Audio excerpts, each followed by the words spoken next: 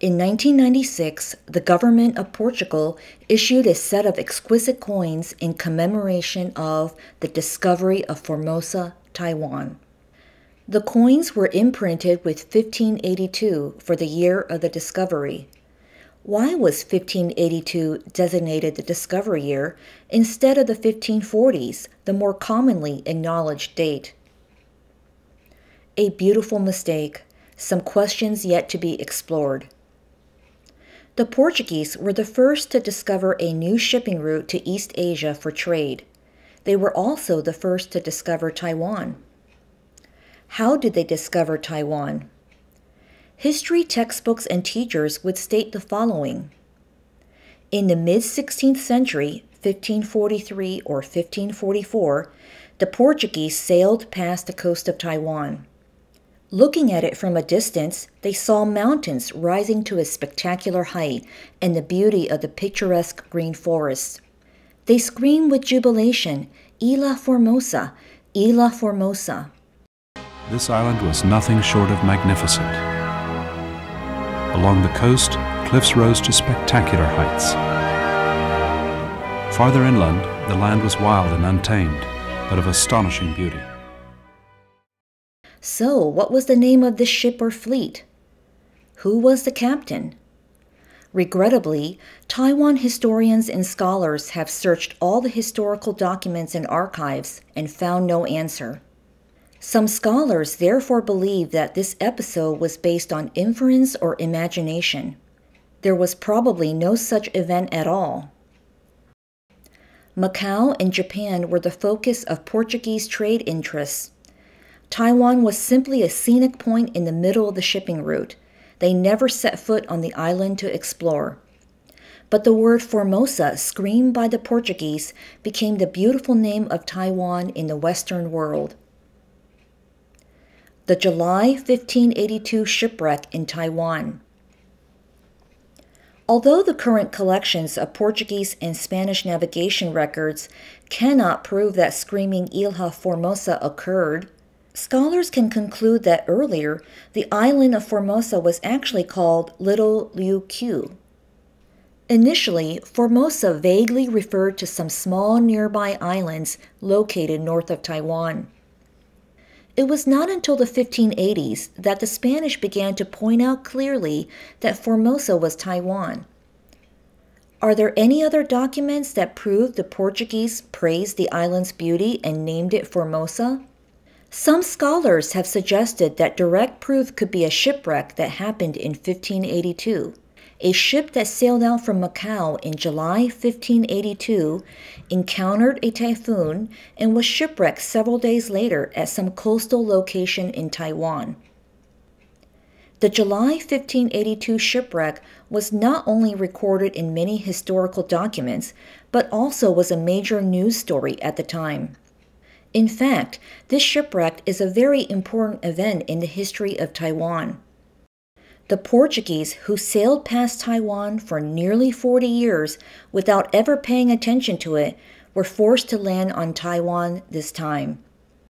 The shipwreck occurred 42 years before the Dutch took over Taiwan in 1624.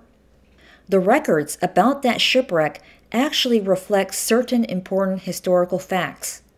The following description by 3 priests who were on board the ship provides a general picture of what happened. On July 6, 1582, the Portuguese authorities in Macau dispatched a cargo ship to sail for Japan. About 300 passengers and crew members were on board the ship. Among the passengers were 5 Spanish and Portuguese priests. 3 of them wrote about what transpired to their fellow church members. In addition to Spanish and Portuguese people on board the ship, there were Chinese people, Manila natives, African slaves, and possibly some Japanese people. Several days after the ship left Macau, it encountered a typhoon, drifted at sea for 3 or 4 days, and finally landed on the desolate shore of Taiwan on the morning of July 16th. The survivors made arduous efforts to climb onto shore. They built straw cottages on nearby ground to wait for rescue. but that location only had a small pond with poor water quality. So they moved about 2.5 kilometers to the shore of a freshwater river. Hoping to escape, they started to build a smaller sailboat with the scrapped wood from the wrecked ship. They also built temporary houses and a small church. The island's Aboriginal inhabitants saw the shipwreck and came out to pick up the floating ship debris, such as clothes. At the beginning, the Aboriginals tried to trade peacefully with the survivors, but fighting broke out soon after because of communication problems. This resulted in deaths and injuries on both sides. The shipwreck survivors were stranded for 75 days until the end of September. Construction of the sailboat, large enough for about 300 people, was finally completed by then. During the high tide on September 30th, they left Taiwan and returned to Macau. The location of the shipwreck. Where did this sailboat land? Some believed it was in southwest Taiwan. Others believed it was along the northwest coast of Taiwan. But there is no direct proof of where it landed. We can only conjecture the shipwreck's location based on the descriptions of the three priests. The survivors selected a small freshwater river 2.5 kilometers from the shipwreck location. There was a small bay near the river entrance that could be reached by the ocean tides. The records by the priests also described Aboriginal inhabitants fishing in the river and deer hunting in the nearby forests. The so-called nearby forests were referred to as forests on the mountains. The location where the shipwreck survivors built temporary houses and the small ship was about 5 kilometers from the foothills of a mountain. In between was sand and gravel land.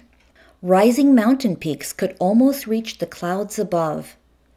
There were plenty of woods and large grassland areas in the mountain where deer would gather. The big and strong Aboriginals hunted deer with spears. The priests even climbed to the top of the mountain to erect a large cross. The completed new sailboat was docked on the river shore, exposed to wind and rain. It was not blown away toward the sea, but to a location a little further away from the sea that could not be reached by big waves. This part of the records would exclude the area of Keelung as the shipwreck location. The Tamsui River is the only river in northern Taiwan where an empty sailboat large enough for about 300 people could be blown away a distance from the sea and then stopped. Furthermore, the distance between the temporary cottages and mountain foothills was about 5 kilometers. This would indicate that the location of those temporary lodgings was not on the left-hand side of the Tamsui River, because Mount Kuan Yin is immediately adjacent to the left bank of the river.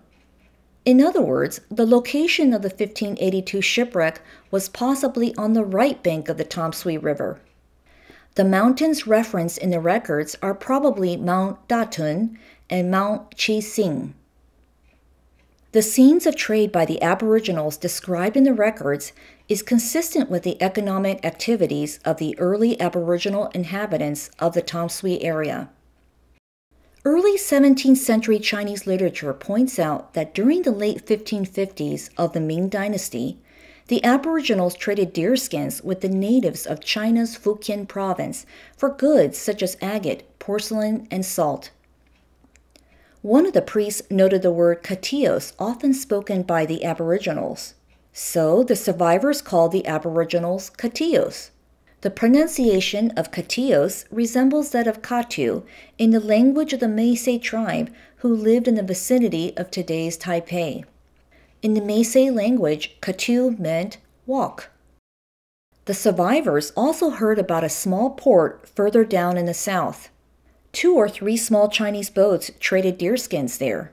This small port would most likely be Bangka, which nowadays is called Wanhua in today's Taipei. Conclusion: Imagination as history. Given what we know from the evidence today, the story of the Portuguese sailing past the Taiwan Strait in the 1540s, looking at the beauty of the island Taiwan, and calling the island Formosa, must be the figment of someone's imagination. The descriptions in the records of the 1582 shipwreck prove that Portugal was the first Western country to land on Taiwan. In 1996, the government of Portugal issued a set of beautiful coins to commemorate the discovery of Taiwan. They named this set the Discovery of Formosa. The coins had 4 classes: platinum, gold, sterling silver, and copper nickel.